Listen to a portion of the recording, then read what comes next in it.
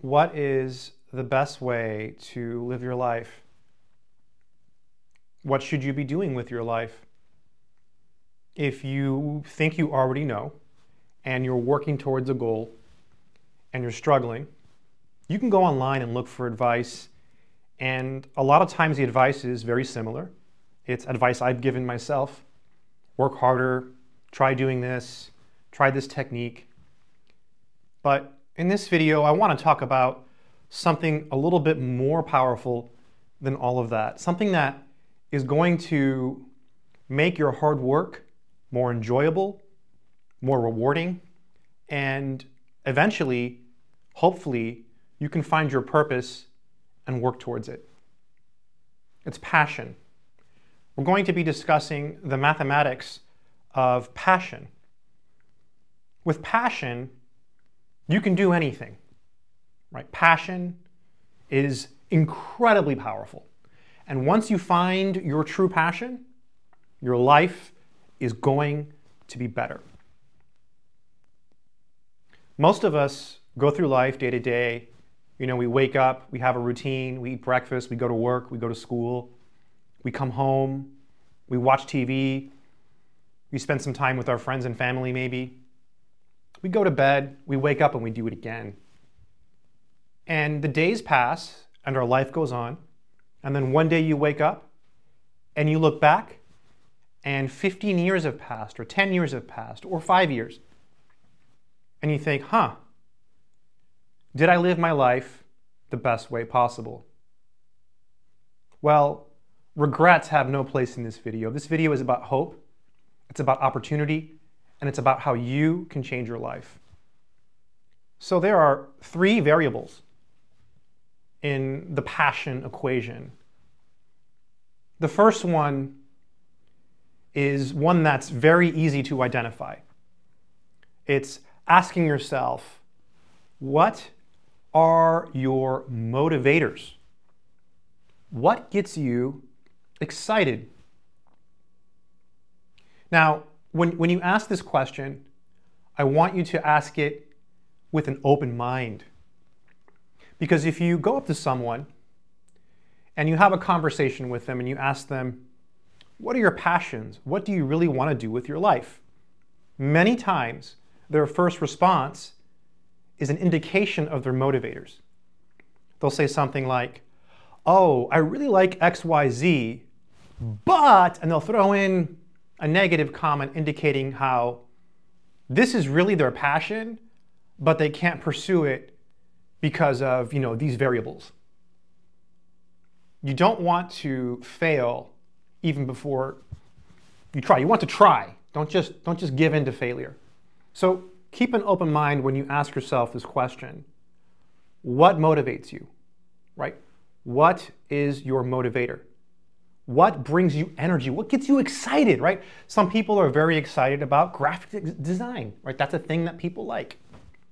Some people love mathematics. This is a math channel. Some people love physics. Some people love programming. Some people like working with their hands and they hate math. That's okay. You don't have to like what other people like. This is about you and living the best version of your life that you can live. And that's the goal of this video. So find your motivators. What brings you energy? Think about the times in your life when you were most excited. What was that time? Right? What was it? That's all I'm asking. So find your motivators and think about it, again, from an open mind. Don't say, oh, I really like this, but no. For now, I'm just asking, find your motivators. The second question is one that hurts a little bit more, and self-acceptance of the answer is important. You need to be honest with yourself and ask yourself, what are your strengths? In other words, what are you good at? Now, this is one where a lot of people who are doing something and they're not doing well will immediately think they're not good at that thing. So, for example, if you're in a math class and you're not doing well, I want to emphasize that doesn't mean you're bad at math, okay? It doesn't mean you're bad at math. there's a lot to it. It could be the teacher. It could be the period in your life. It could be your circumstances. Or it could be you. It could be that you just don't like it, right? It doesn't bring you energy. So you can't really find strength in that subject. So think about what you're naturally good at, right? Because people have different skills. And I feel like I'm very, very self-aware of what my skills are and what my weaknesses are. Because I can tell you I'm really bad at a lot of things. And so once you're honest with yourself, okay, you can kind of identify what you should be doing with your life. But there's more to it. There's more. There's a third variable. There's a third variable we'll talk about shortly. So again, one was motivators, right? What brings you joy in the morning? You know, I once did an interview with Thomas Garrity. He's a mathematician who wrote a great book called All the Mathematics You Missed But Need for Graduate School. And he has a video on YouTube. And he always talks about how mathematics brings him joy, right? So that's his motivator, right? The mathematics, because it makes him happy. It brings him joy. So find out what gives you energy. Find out what your strengths are. And then the third variable is a little bit deeper. It's a little bit higher up. You have to really think about what your values are. What are your core principles and guiding beliefs? Is it financial freedom? Is it adventure? Is it family? Is it personal growth? Right? What do you really, really care about in life, in the world? Do you want to help the world? Do you want to change the world? You can do anything in this world. Okay, anything. Never let anybody tell you that you can't. Never. And so once you have those three variables, you basically put them together and you create passion.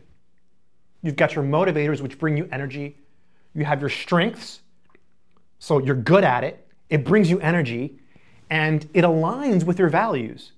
Once you discover that, you've found your passion. And here's the great thing. Once you have passion, you can work on becoming unstoppable and working towards your goals. Passion ignites creativity. Think about it. If you're excited about something and you're good at it and it aligns with your values, who in the world is going to stop you, right? Who's going to stop you? Nobody. It builds perseverance. So when you are working towards your goals and you fail, because you will fail many times, you will get back up off the ground and you will work harder because it is your passion, right? It is your passion. You become invincible once you find your passion and start to pursue it. The key is to find it. And again, be honest with yourself. And the first step is the easiest, right? Find your motivators. I don't want to derail, but I remember being in an office one time, and I was sitting there with my friend, and the teacher was there, and the teacher said to the student, "Well, I like pizza, but I can't do that for a living." Right. So don't do that, right? Find your motivator. I mean, pizza's it's kind of a silly example, but find your motivator, find what brings you energy, and then think, okay, that's what I really like. Am I good at it? Is it a strength of yours? Or is it something you feel that you can develop? And then if it aligns with your values, then that can become your passion. I feel like it's really sad because many of us go through life trying to find out what we really like. What do we really want to do with our lives? And an unfortunate reality, or maybe fortunate, I'll talk about why, is that we all need to work, right? We need some form of income to live because it costs money, right? You have to eat, you have to have a place to live, plus you have to buy math books, right? Although fortunately, those aren't very expensive. And maybe order a pizza every once in a while, because I like pizza too. But find your passion. Find your motivators, find your strengths, identify what really matters, and once you have that, you're invincible. And I think most people don't find it because I think they start with the motivators. They say, I really like this, but then there's reasons that they can't pursue it or can't do it. Those reasons are created by us. We create our own excuses. Sometimes those excuses are valid, and sometimes they're not. At the end of the day, though, the key message from this video should be that find out what you really love, think about what you're good at, think about what your values are, what you really care about in life, what you really want to do, put it all together, and find your passion. Anyways, that's my advice. If you enjoyed this video, I have courses, they're math courses. They're on a website called Udemy, which is a reputable place to have courses. If you get them, use the links from my website, freemathvids.com or mathsorcerer.com. You can ask me questions there too. Just go to the contact page. You can ask me questions. I have a bunch of books, 5 of them have been error checked. I'll just mention them really briefly here. So Calculus Beta, I read this whole book yesterday, checked it over, it's fixed. It's basically derivatives. Calculus Alpha, it is limits. And then I have two algebra books here, Superpowered College Algebra 1 and 2. So I'll leave links in the description. They're all on Amazon. You can just type in the Math Sorcerer on Amazon and you can click my name, you'll see all my books. This is my best book. It's not a math book. This book will help you in life. And it's very related to this video. It'll give you real superpowers that will change your life. And I wrote this book because I think it can help people. And fortunately, it's a pretty good book. So people do like it and it seems to be helping people. So I'll leave a link in the description to this book. And I lowered the price on all my books. So hopefully it's a little more affordable now for people. And there's also ebooks, paperbacks, and hardcovers. In any case, the key takeaway from this video is not my books or courses. It's you, right? It's you and you finding what you want to do with your life, right? What is the best way to live your life? And once you find your passion, right? Once you find out what gets you excited in the morning, right? You wake up, you're excited, you're ready to go, right? And then you're good at it, and then you have a purpose, right? It aligns with your values, everything works out. So yeah, my friends, I hope it's been helpful. Until next time, take care and good luck.